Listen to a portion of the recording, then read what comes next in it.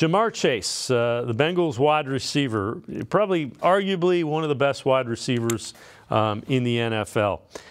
He came out and said shortly after Joe Burrow's injury, the calf injury, he doesn't think Burrow should play week 1 against the Browns. He was asked about it yesterday, the day before.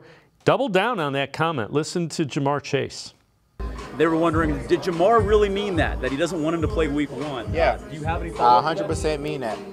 And is that anything to do with where Joe is now, or you just want him to play it safe? I want him to be 100% healthy to play. I don't want him rushing nothing. I don't want people in his ear telling him to play at a certain time. I just want him to be healthy.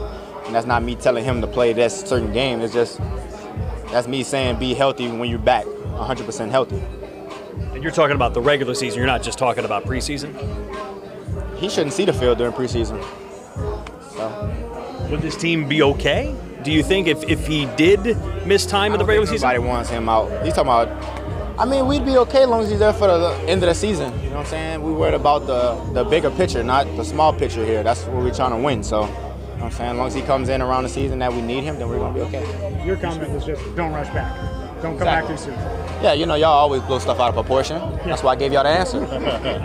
Are you speaking from experience a little bit too? Because you could have come back, that Tennessee game last year where you wanted to do the one extra Exactly. week. I gave myself an extra game to heal. You know what I'm saying? Like, I didn't rush nothing. I made sure I was ready to be back, even though I felt good the week before. I just told him I didn't want to play. You know what I'm saying? Just to give myself and my body the rest that it needs. You know what I'm saying? You got to be an athlete and be on top of stuff like that.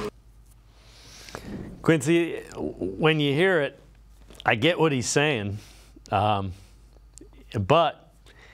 quarterbacks tend to just want to be out there. Yeah, but I mean, you have to get the context of who's talking, right?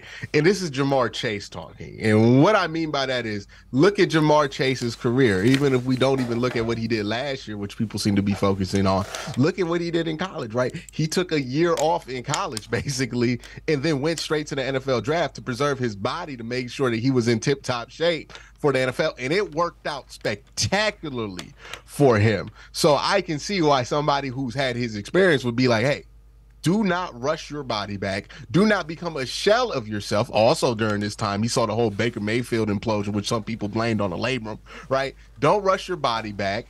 Don't hurt yourself in the long run just to appease some people right now. And don't fold or don't pressure him into playing early. And I think that's smart, right?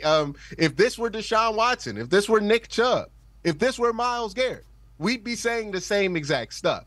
We don't want him to rush back for week 1. If he's not ready, let's get him out there when he's ready. You know what I mean? I think this is pretty standard advice. I just think since he's Ja'Marr Chase and since people are so on pins and needles down there about if Joe Burrow is going to play week 1, how serious this injury is, and the ambiguity of this injury, that people are freaking out about those comments. But I think he's saying what a lot of us would say if this were a situation for our quarterback or our best player on our team. You know, if this was Pat Mahomes, I'm pretty sure somebody would be like, hey, Pat, don't worry about being back week 1. Just make sure you're back healthy 100% so we can have you out there instead of trying to be out there at 70% and then re-injure yourself. Also, you got to look at like Kevin Durant.